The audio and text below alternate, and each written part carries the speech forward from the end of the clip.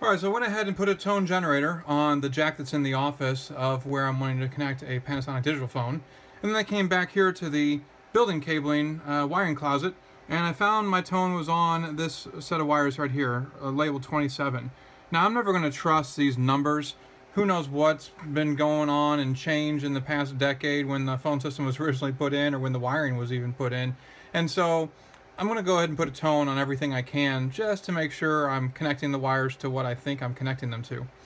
Now, if you remember before, the tone is going to show up on this blue pair, but what I actually want to do is hook up this orange pair because the Panasonic digital phones use those pins 1 and 4, not pins 2 and 3, which are typically in the center of the jack for a standard telephone line. I've got my category 5 wire here that I just stripped off, and I'm going to punch that down on this connection to the white-blue and the white-orange sets here.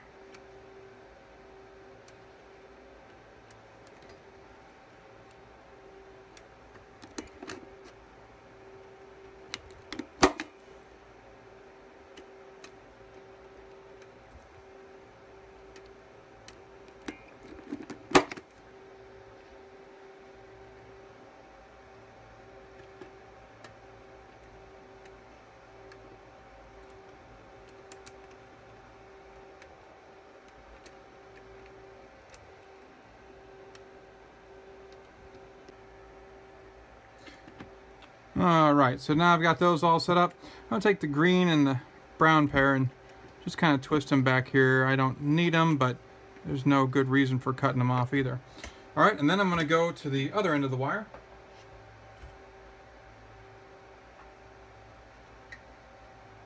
I've already got the other end all stripped off here. And same thing, I'm going to take the green pair and the brown pair and just kind of twist them out of the way. I really don't need those, but there's no reason to waste it. What I want to do is get the blue-white in the center. So I want to kind of straighten that out. And I want to take the orange and the orange-white, and I want to get those on the outside. So you can see how I got them lined up here. I split the orange so that the blue and the white-blue is in the middle. I kind of flatten them out. I'm going to cut it to make it nice and clean so they're all the same length.